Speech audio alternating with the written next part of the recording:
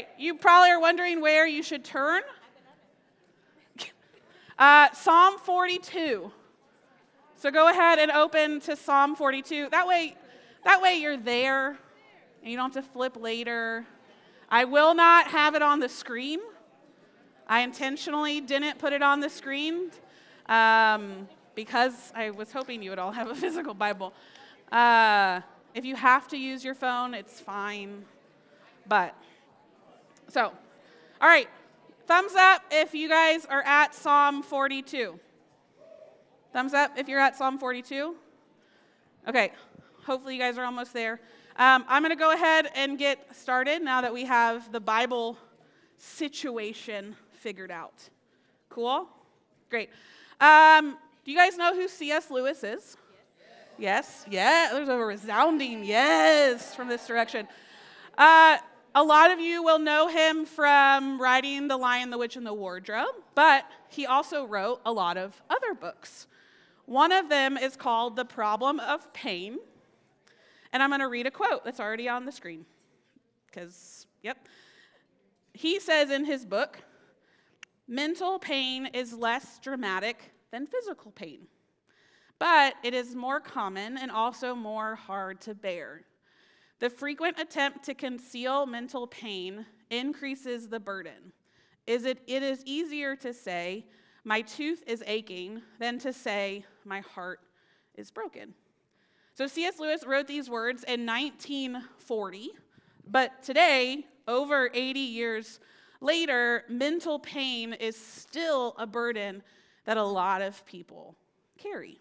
And broken hearts are still difficult to talk about because it's not something physical that we can see.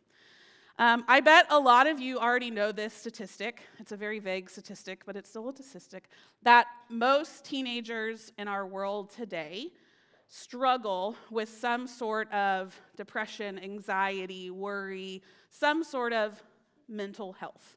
That majority of you in the room, if we have 130 students in here right now, over probably 75% of you or more have struggled with mental health at some point or are currently doing that. And a lot of people are afraid to actually talk about these issues. One of the things I love about your generation is that you will talk about them.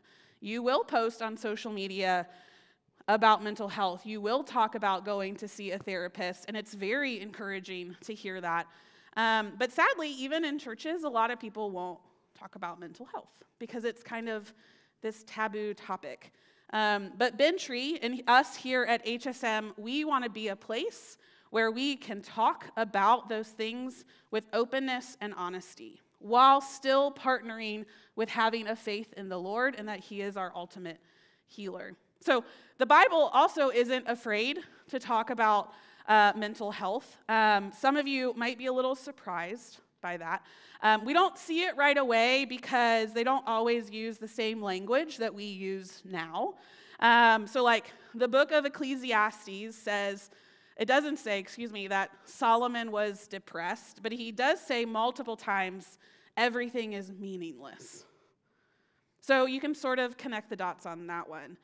The Bible doesn't say in 1 Kings Elijah was suicidal, but it does tell us that in a moment of fatigue and fear, he asked God to take his life. The Psalms doesn't outright say that David could have benefited from professional counseling, but when you see in Psalms his blood, sweat, and tears spill out over his poetry, I think you can rightly make that claim that he needed help. The fact is, the Bible is filled with people who went through very similar struggles, and that's because God understands our struggles. He understands all of the things that we struggle with, and even has tools in His Word to help those of us who are struggling. And I want to be very clear. I want to be very clear in this statement so that no one walks out of here confused. That sometimes in our lives, we need something more than pray about it. Sometimes there are seasons in our lives where we need professional counseling, where we might need medication to help with something that's going on in us. So I just want to be clear that there are seasons where might happen, and that is where you connect with the adults in your life and with your parents and those grown-ups, and you make those decisions together. So I just want to be very clear that I am not just saying, pray about it and your mental health problems will go away.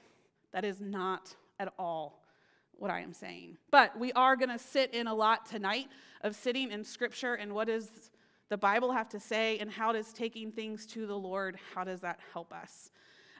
So we are still going to lean on God. And so tonight we're actually starting a series, a 2-week series, that is going to talk about fear and worry and depression and anxiety. And it's titled, Oh My Soul, out of Psalm 42. So although we could use any of those examples that I talked about earlier to study for this series, we're really going to look to David for help, particularly his words in Psalm 42. Now, there are some scholars who don't 1,000% agree that David actually wrote this psalm. Wild to think that some people might disagree on something. Just kidding. So they might say that there were some other groups of people who could have written this psalm, but I tend to fall in the camp that this psalm is penned a lot like Psalm 63, which we know that David wrote. And so the strain of it is a lot of the same terminology, how it flows, and therefore scholars presume that David is who wrote it. So we're going to move forward with tonight and next week saying that David is who wrote Psalm 42. But I would encourage you to study it. I would encourage you to ask questions. And maybe you'll sit in a camp of, no, I don't think David actually wrote this. And that's okay. That's okay. So I want to tell you guys a little bit about David, because maybe some of you have no idea who he is, but I would assume a lot of you do. David was the youngest of 8 brothers. He was a shepherd. Then he became a giant killer, i.e. Goliath. And then he became a king. So wild resume that this man has.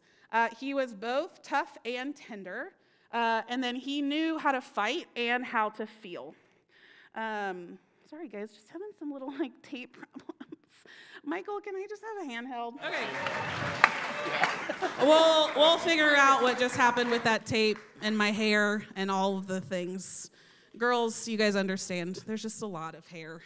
What I was saying about David, he was tough and he was tender. He knew how to fight, but he also knew how to feel and to sit in his emotions. And he also knew when to weep. In fact, David was quite the weeper, according to his Psalms. Is there anybody else out there who would declare that you are a crier? Hey, it's okay. It's okay. We're gonna do a little baby activity. Thank you for being honest. I will say, as I have gotten older, I have become a crier. Not intense, but anyway. So I'm going to go through it. We're just going to do a fun little activity. There's 4 different types of criers out there. I just kind of made up 4 different criers. And then you're going to raise your hand on if you think you're that one. Okay? So super easy. There's the beaver dam crier. I know, these names, genius. It's called the beaver dam crier. This crier does everything he or she can do to hold back the flow of tears. They'll do anything in their power to just stop a single tear from falling. Anybody? You won't let anybody see you cry. Not even your dog has seen you cry. Probably. Okay, cool. Then there's the hiccup crier. The hiccup. This crier is trademarked by just crying and noises coming out. There could be snorts in the tears, just all sorts of hiccups and various I don't even know how to impersonate it. Anybody want to claim? Yeah, you guys look like that. Sam, hiccuper. Okay. And now you could also fall into a couple different categories, which is also okay. Then you guys are gonna, I don't know if you'll like this one or not. There's the broken AC crier. This person employs physical movement to just like help them release their emotions. So like expect like rapidly flailing their arms as if they're about to pass out from the heat. So like there's just like the, anybody want to claim that? No? Okay, I mean, it's fine. Okay, and then I think this is actually a lot of you, this last one, but I don't know how many of us like to admit it. There's just the ugly crier. I am hands down an ugly crier. Like when I'm like weeping, like crying. I watch, this is off topic, but I watch a lot of like reality TV show competition shows, so like Big Brother, and I judge real hard ugly criers. Like I judge them, and then I'm over here like, yeah, so anyway. So all of that said, no matter how you cry or when you cry or your frequency of crying, you are in good company with King David as a crier. Yeah, that was a pretty smooth transition, right? Okay, so now I'm going to pray. Now that we've had a little like laughing and fun, I'm going to pray, and then we're going to like dig into Psalm 42. Okay, so pray with me. God, we come to you right now, and we just thank you for this time together. We thank you for giving us a space where we can laugh and cry and just be in your word together. Lord, I love you, and I just pray that you speak through me as your vessel, and just speak to these students and leaders about what you have to say about Psalm 42. Lord, we love you, and I pray all in your name. Amen. Okay, so we're going to check out the first 3 verses of Psalm 42. We all there, right? Okay, so I'm going to read verses 1 through 3. So they say, as a deer longs for flowing streams, so I long for you, God. I thirst for God, the living God. When can I come and appear before God? My tears have been my food day and night, while all day long people say to me, where is your God? So David here is giving us a glimpse at the state of his life and a state of his soul right now. And it's pretty obvious he is in a bad spot. Such a bad way that like he says like he can't even eat. I don't understand people who forget to eat, or like who go, oh, I'm such in a space that like I can't eat. I am the opposite. If I am upset, you better bring me cupcakes. So like he's saying like I am in such a down spot that like I cannot eat. And like because David is a poet, he's obviously going to say it very eloquently. And he's not going to describe his pain in like a bland or a vanilla way. He's going to go, oh, my tears have been my food day and night. Like I'm going, give me the cupcakes. That's what I would say. So in essence, he's also saying that my menu for days, for breakfast, lunch, and dinner has been my tears. And like, tears are gross. They're salty, and like, they're not good. They taste like your skin. Look, I've done some weeping in my life. So I don't know if he like literally meant that the tears are rolling down his face, down his cheek, and like into his mouth. Like, I don't know if that's what he means, or if it's just like this, again, poetic language that he's so distraught that like he can't eat. But like, you get the point. Like, he is struggling, and he's explaining his pain in the best way he can. So he's also, we know from context, from scholars who are much smarter than me, we know from context that in this time when this psalm is written, that David's enemies are taunting him and that he has lost everything. But David, he knows where God is and where to find him. Because God didn't immediately appear for David's deliverance, his enemies concluded that God had abandoned David. Like, so they assumed, oh, well, your God's not here. He's not saving you. But we know, and David knew, that no, God was still there with him even in this season. His enemies are asking him, hey, where's your protector? He's not protecting you anymore. Like, you're so sad. Like, you've been left alone. But all David can do is continue to weep. There's a phrase out there, and I know it's not super common, so maybe it's like a weird Southern East Coast thing, I don't know, that talks about talking to your tears. Sometimes, like, I know it sounds a little weird, but I think that's what's happening to David. Like, I think he's hearing his tears also asking him. It's also the idea of, like, hearing your emotions and, like, acknowledging that your emotions are talking to you. And, like, they're asking him, where's your God? So, like, it kind of is, like, connected to your soul and all of the things that are connected to you. And so not only are his enemies asking him, hey, where is your God? But his soul and his emotions and his tears are also going, hey, where's our God?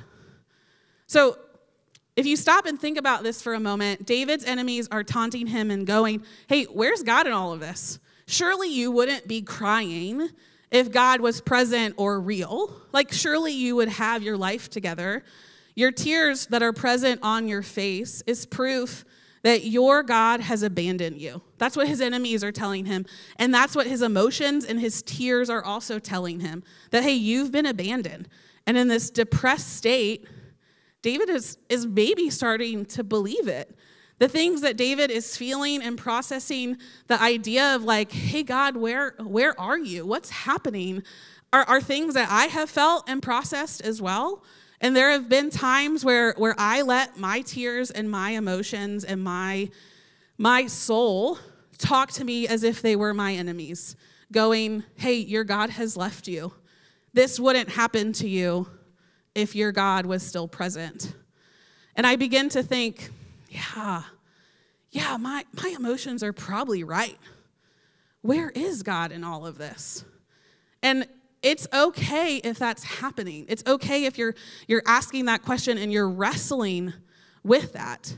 You don't have to put on a perfect Christian mask, and you don't have to shove all of those emotions down and go, yeah, my life stinks right now, but man, yeah, like, I understand that sometimes we do have that and we fully believe that, but what I'm trying to affirm to you is that there might be seasons in your life where you are going, God, where are you? What is happening? Why would you let this happen?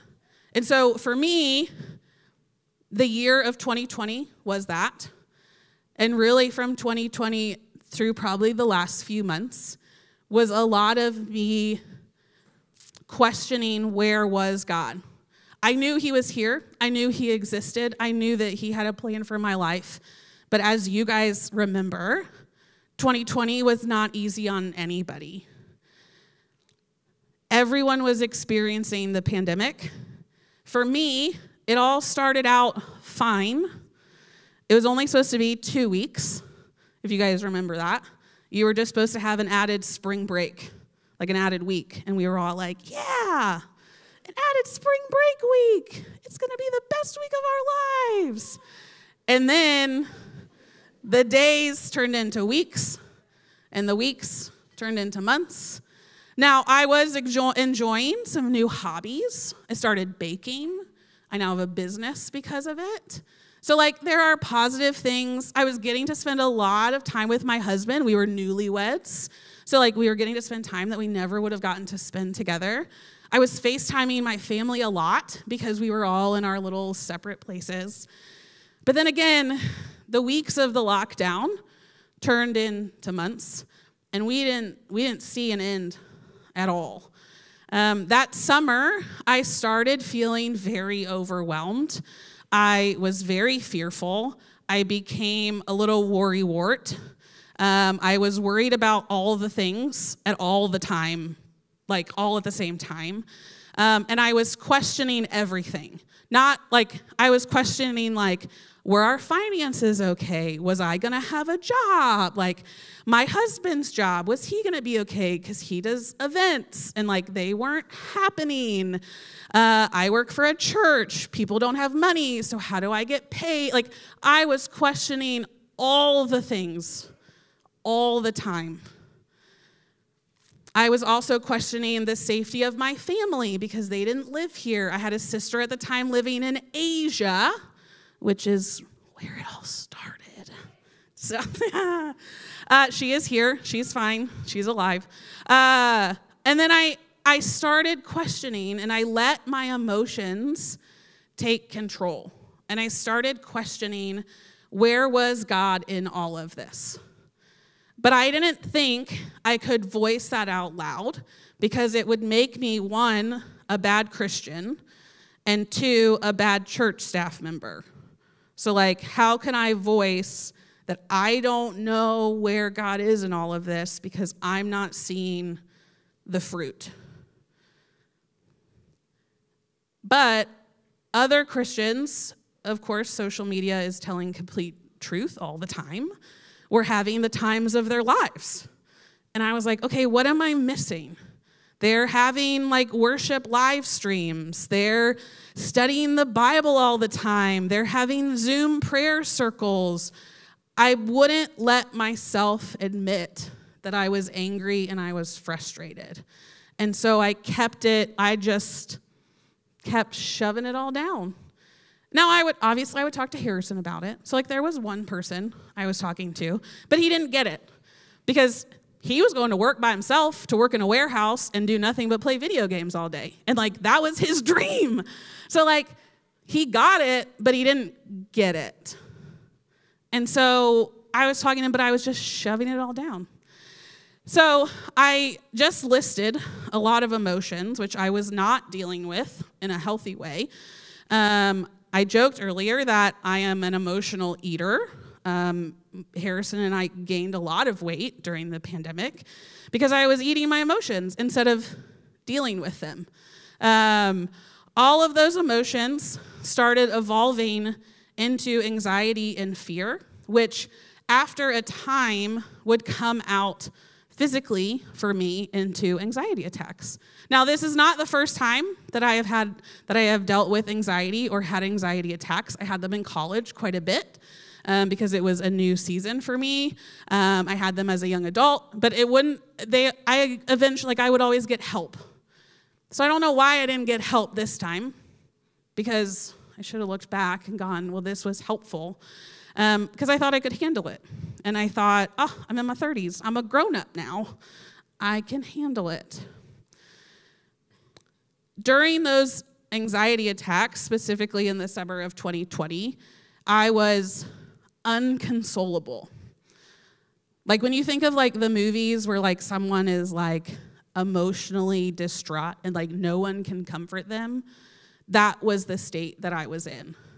I was angry, I was frustrated, all the emotions and all the things, but not only at God, but also at my own self for letting myself get there. So it was this whole weird circle of questioning God and questioning myself and questioning all the things.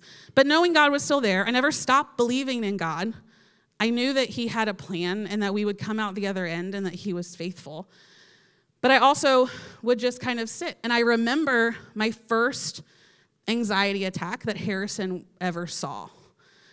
And if you have anxiety attacks or panic attacks, you know the first time that you let someone see one, it's scary for them.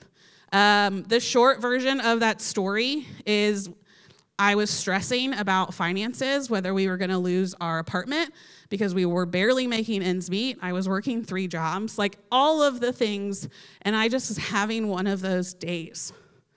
And Harrison said, hey, let's go get ice cream because, we got to feed our emotions with ice cream.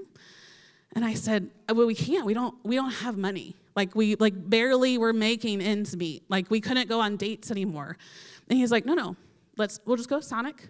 It's going to cost no more than $7. It'll be fine. I said, okay. But the whole time, Sonic was right across the street from our apartment. The whole time, I start spiraling. I start thinking of all the things. We get the ice cream. We're sitting in the car, and the ice cream hits my hand, that little Sonic blast with extra Reese's cups. I shouldn't have gotten the extra Reese's cups. Hits my hand, and I just lose it. And he just looks at me. And he goes, do we need to go home? And all I could do was nod. So we get home. He gets me to a place that I am safe and that I feel comfortable. And I remember he didn't say a lot of words. I didn't either, because I'm like weeping. And when I also have anxiety attacks, I tend to kind of curl up into like a ball, like in the fetal position. So like he also has a really small car. So like I remember I couldn't get to my safe position until we got home. But we didn't talk a lot. And I also remember that he would try different things to like help calm me, because he's my person. He's my safe place. And so he's feeling like if he can't help me, then we've had a lot of talks since then, but like he just felt like he had to do something.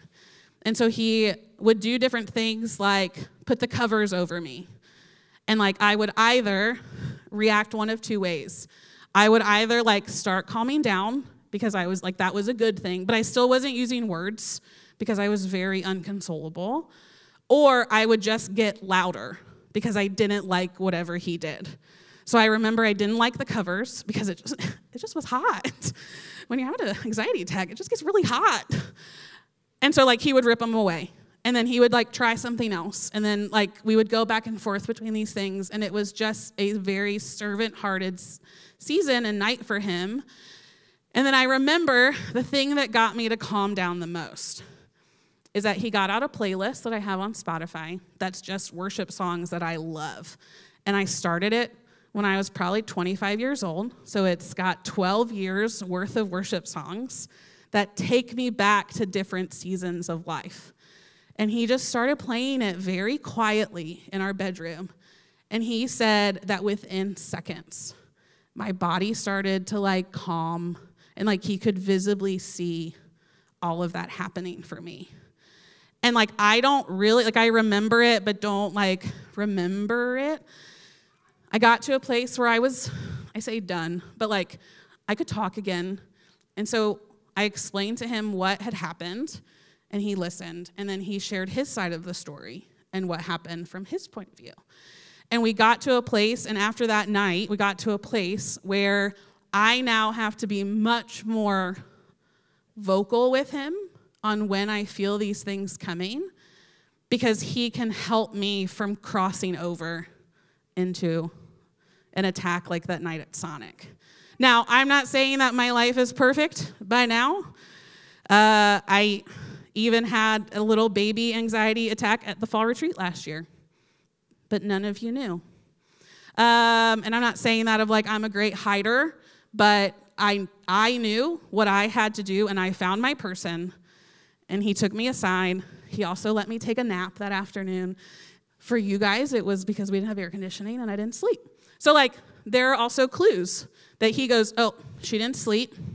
She hasn't had a real meal in 24 hours. She gonna need a nap. So he made it happen. So like I tell you this story because I have a person, I have people, multiple people in my life where I can go, hey, this is what I'm feeling. I don't know how far I am down the line, but I'm starting to listen to my emotions with them telling me that God isn't real, or that questioning as to why God is letting this happen. I also, there is a song, a lot of you probably heard it this year at Pine Cove, called Undivided Heart. It's a Watermark song. It actually came out a couple years ago. And there are some lyrics in it that are very parallel to Scripture. It talks about having a heart that is prone to wander and to worry, which is very much where my heart is when I am in an anxious state. But knowing that fearing God alone is the ultimate desire. That is what these lyrics are about. And so that is also something I do. There's a couple songs, there's passages of Scripture that I will do and go and read and listen to. And I start praying, or I start talking to my professional. And I still have issues, but I tell you again all of that story to know, hey, you're not alone. You're not alone in this. And it also looks very different. Harrison would say that he probably has anxiety as well, but it looks very different in him because he is very different than me. And God built us very differently. So I did a lot of why asking during the pandemic, specifically to God. And that was okay. And I look back on that season and those couple years and go, I am a very different person. I believe in God very differently and in a much better way. By differently is what I mean. I have a much stronger faith because of that season. And I don't want to say I'm grateful for it, but I am grateful for it. And it also allowed my husband and I to understand each other better, which probably would have taken us 10 years to get to that point, maybe, if it hadn't been for the pandemic. Now, you might be sitting there going, cool, Maria, that was a really long story that you said was going to be short. I know. But I don't have those problems. And I'm going to say, hey, that's totally fine. But there's still something that you can take out of this sermon, and that is how to support your people. So if you have a friend who is walking through anxiety, depression, worry, like Harrison, here's something that you can do. You can cry with them, and then also point them to Jesus. Sit with them. Cry with them. The Bible encourages us to weep with those who weep and cry with our friends, and when the time is right, to gently help them see the truth that God is still here. Now, if you rush the process, you're going to look like Job's friends. So we don't want to do that. What? Oh, I thought someone was like, who? Which is not a great thing. So cry with them, be with them, and remind them of the truth of God. That was a long time for the first 3 verses. My apologies. So now we're going to move to verse 4. Okay? Verse 4, hopefully you still have your Bibles open. Still? Cool, great. Verse 4 says, I remember this as I pour out my heart, how I walked with many, leading the festive procession to the house of God with joyful and thankful shouts. Now, we don't know for sure, but David probably wrote this either while one of two things, fleeing from his evil predecessor Saul, or while fleeing from his own son who rebelled against him. Both are awful options. Naturally, he's pouring out his soul and weeping at the thought of better times. Whatever the actual condition is, he's going, there were such better times. He's thinking about how he used to lead his people to the house of God, how they sang and danced and worshiped, and all these amazing memories that he has. And now he's here fleeing for his life from people that maybe one person he loved and someone else. He's fleeing for his life. So hopefully none of us ever have to run from our kinfolk and flee for our lives. But pain is still pain. And when you're in this place, overwhelmed by nostalgia of better times, of, back in the day, it was so good, you still have to be careful a little bit, because those memories can either be a source of hope, which is what we would want them to be. We would want them to be a source of hope, or they could potentially be a source of hurt and take you down a path that is not healthy. Memories can bring hope because when you think about what used to be, you look forward to what could be again. But memories can also be a source of hurt where you, like David in verse 4, are crushed by them and ravaged by the fear that you may never experience that joy again. Which is why sometimes you need to remind, we're going to say you must talk back to your tears, since we're talking to our tears. Sometimes you have to talk back to your tears and tell yourself, hey, self, it's going to be okay. Because the hope that I have is great for the future. So, and then in verse 5, It says, "Why, my soul, are you so dejected? Why are you in such turmoil? Put your hope in God, for I will still praise him, my Savior and my God." Here is where we see the bulk of David's processing. He says, some of your translations might have said something a little different than mine. I'm coming out of a CSB. But some of your verses, your translations might say, "Why are you cast down, O my soul? And why are you in turmoil within me?" I would say that most cases of depression and anxiety come with questions, specifically questions that end or start with why. Why? Why this? Why that? Why is this happening? For some of you who are wrestling with this, your questions and self-dialogue may sound like, why am I feeling this way? Life is good. Circumstances are fine. What's wrong with me? Why is this going on? Or for others, you might know why you're feeling anxious or worried or fearful, and you go, I know why I'm hurting, but I don't know why it's hitting so hard. Or maybe you do know why it's hitting so hard, or why is this happening to me? But in this psalm, I would guess that David is dealing kind of with a combination of the two. A combination of he knows why it's happening, but doesn't maybe know why it's hurting, but at the same time, why is this happening?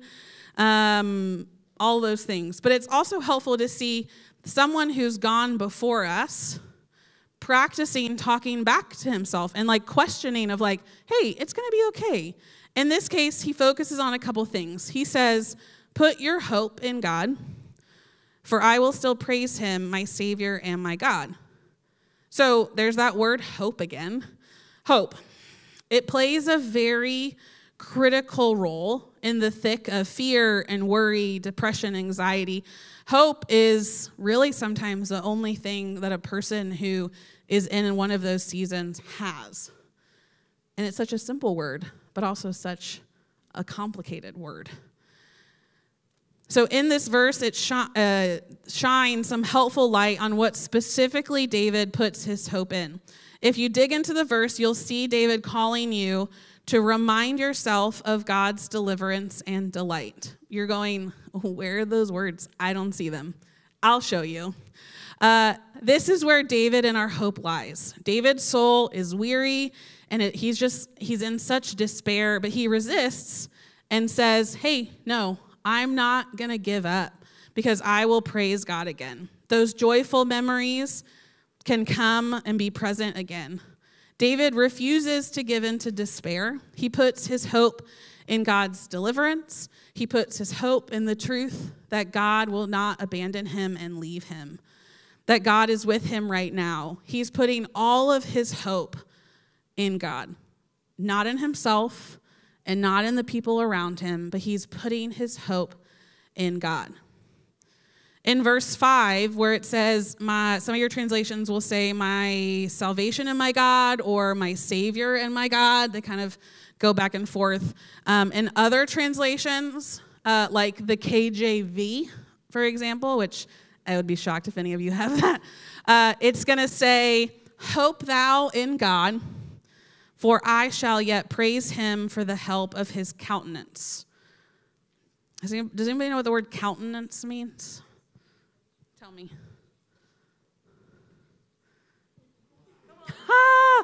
Okay. So to lift your countenance on someone was to show them favor, to show them delight. So this applies to God in this verse. So God is showing favor on him, and he does the same for all of us. In Numbers 6, 24 to 27, again, I think it's on the screen. I think I made a slide for this one because I didn't want you guys to have to flip. I felt bad for you, so I don't want to make a flip to Numbers. It says, may the Lord bless you and protect you. May the Lord make his face shine on you and be gracious to you. May the Lord look with favor on you and give you peace. In this way, they will pronounce my name over the Israelites, and I will bless them. God is telling his people that his face towards them and his view of them is not one of disgust or anger, but of grace and of peace. In other words, God smiles at his people. and is proud of his people when they're following his will.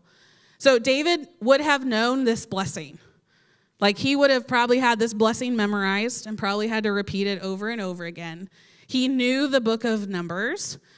So I don't know for sure, but I would guess that it was a joy to David's soul to know this passage, and that it might have been something that he recited over and over again, because the terminology is very similar from the Psalm to this Numbers passage.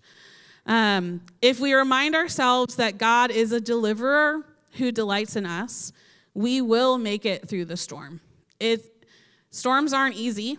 Storms aren't always fast. But we know that we will make it through because God promises to deliver us. With that said, we're going to look at verse 6, and this is the last verse we're going to look at for tonight of Psalm 42. In the CSB, it says, I am deeply depressed. Therefore, I remember you from the land of Jordan and the peaks of Hermon from Mount Mizar. David acknowledges his pain once more and says, I am like so saddened. In some of your versions, it might say, my soul is cast down. But then it gets very practical, and he gives a tip. He says a very simple and a very powerful phrase. I remember you. He was now driven to the utmost borders of the land of Canaan. Remember, he's like fleeing. We talked about that earlier. He's fleeing. So he's like having to go to this far border. And then he's having to shelter. But then someone's going to find him. And then he's having to run somewhere else. So he's talking about all these places that he has had to go and hide. But still, in all of that, he is remembering God. While his focus has adjusted from being very sad and downtrodden, in verse 4, he is remembering better times, which leaves him bitter. But then he comes back and goes, wait. But I do know that God is with me. In all of these places, David remembered God and lifted up his heart to him. And he kept continuing to follow God. And we see that again in Psalm 105. 105 verses 4-6 says, seek the Lord in his strength. Seek his face always. Remember the wondrous works he has done, his wonders and the judgments he has pronounced. You offspring of Abraham, his servant, Jacob's descendants, his chosen ones. In other words, he's saying, hey, look at God's fingerprints. Look at your past and go, hey, you can see where God is faithful. You can see remembering who God was. So the last point, if you're in a season of depression, anxiety, worry, fear, trace God's fingerprints for signs of his past faithfulness so that you can have confidence for his future faithfulness. I say try to remember because sometimes it's really hard. Sometimes I want to hit my husband and go, please stop reminding me of God's faithfulness because I just want to sit and be sad. But then I go, no, that's not very nice. You're doing what I asked you to do in our little family meeting a couple weeks ago. So thank you for reminding me of God's faithfulness. Seriously. So if you're sitting here going, okay, I wonder if there's anything else I can do to help support my friends, be available to process with them. You're not going to have like family meetings like Harrison and I have. That would be weird. You could have small group meetings. Hey, how are we doing? So tonight we talked about the first half of Psalm 42. We got a very intimate look at David processing his pain. He is wrecked by his circumstances, and as a result, his enemies interrogate him about God's presence and his faithfulness or lack thereof. However, David pushes back and assures his tears of God's present delight in him and pending deliverance. So he assures them that I will be delivered, assures himself that he will be delivered by God. Building off this spark of hope, we see that he proceeds to kind of go along with his memory, with thoughts, and just reminding himself of God's faithfulness. So we're about to head into small group time. And what I would love in small group time, I would love for you guys to read these 6 verses again, and maybe a few times, and just really sit in them and really ponder what stands out to you, what hits home, and really just how does the first half of Psalm 42 connect to where you are in your life right now in the season that you're in. So I am going to pray for us, and then you will be dismissed to small group time. If you are new, welcome. What a first night to come. If you're new and you don't know where to go, Kevin is in the back. I am up here. We would be happy to connect you to a small group. So let's pray. Remember I said I was going to pray. Okay. God, we come to you right now, and we are so thankful for you and thankful for scripture like Psalm 42 that can point us in your direction. God, I pray in small group time we can have open and honest conversation about where we are and what season we're in. Lord, just be with us and guide us. We love you. And I pray all in your name. Amen.